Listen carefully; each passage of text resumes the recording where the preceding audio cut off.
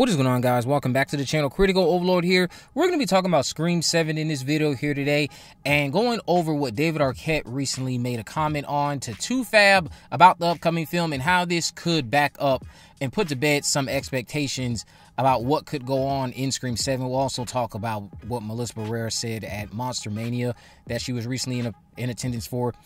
But David Arquette gave an interview with 2Fab recently where he made some interesting comments that will hopefully, again, put to bed some expectations for Scream 7. He said, "I'm really excited to see what Kevin does since he wrote the first one, and he's such a great filmmaker and artist and writer." He added of Williamson. He said, "How he understands that world, it'll be really interesting to see his take on it and bringing the whole original crew back together. It is a very FOMO moment." So, obviously, he has fear of missing out. A comment like this, though, coupled with other comments he gave throughout this interview, mentioning how he's coming to terms with Dewey's death and just thinks positively on the character, makes it a safe bet that Sam and the Core 4 are not being ignored, because Dewey died during their run. Scream 5 and 6 will most likely remain canon. This doesn't immediately guarantee that Dewey won't return, though, because being dead doesn't mean that you can't come back, despite many acting like they've never seen Scream 3 before.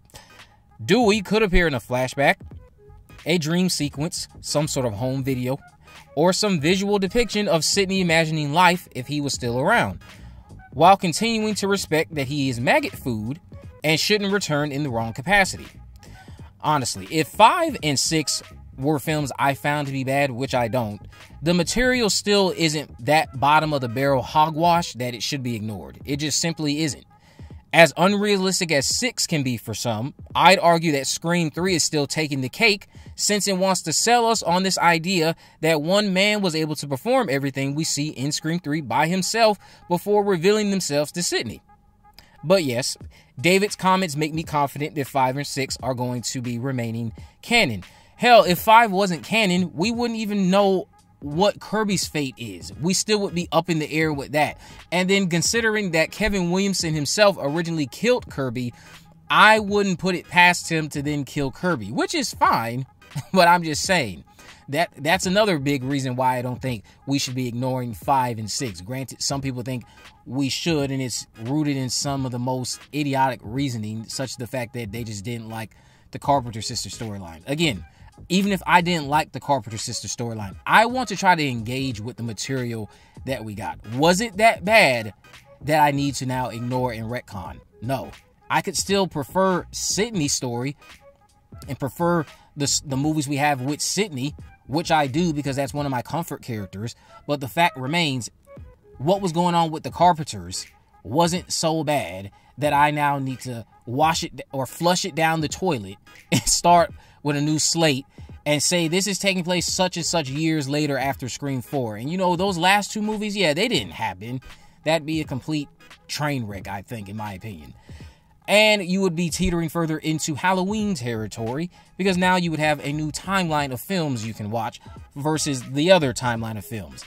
I don't need that for Scream. I don't need the choose your own adventure route for the Scream franchise. It's been doing fine all this time. Let's keep it that way. Let's leave it alone and just accept what we have. Now, when it comes to Melissa Barrera was at Monster Mania recently, and she made a comment when asked about how she feels about not moving forward with the Scream films. She said she thinks that question will get her in trouble, so she hopes they can understand that she's not going to entertain that question. So then I've seen some people sending this to me online, speculating that this could be some sort of plot twist that's upcoming. I have seen stuff rumbling online about this particular plot twist.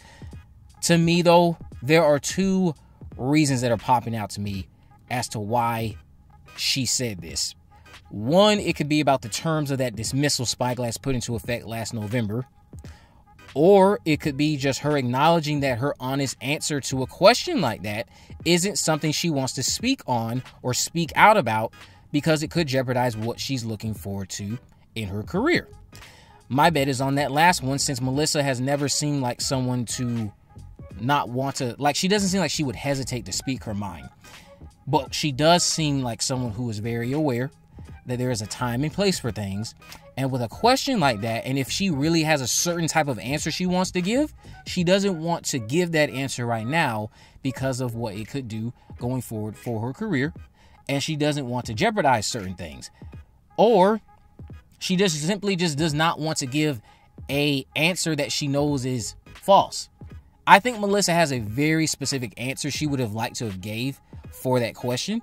And because of the nature of it and whatever could have been used for clicks and used for headlines from other trades, if they caught wind of it and her genuine thoughts on it, that's probably why she's avoiding it. She's trying to avoid something that can be taken out of context, something that can be used to paint her in a certain light, when she's just really giving her genuine opinion on how she feels about not being involved in any more Scream movies.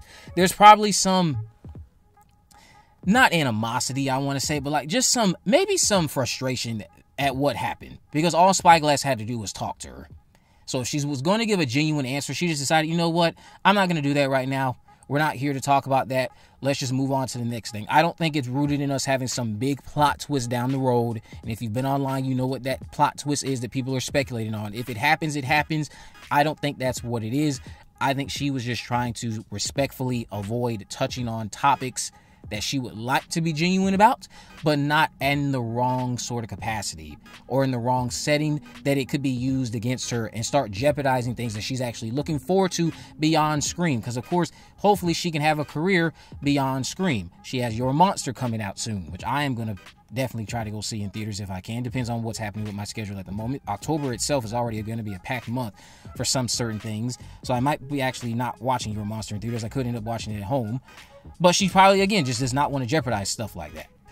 You guys can let me know what you think about this down in the comment section below. Again, I think David's comments are a safe indication that we are not going to be ignoring Scream 5 and Scream 6. If that makes you upset, so be it. Oh well, too bad, tough shit. If you haven't already, of course, make sure you go ahead and subscribe, turn on post notification so you never miss a video.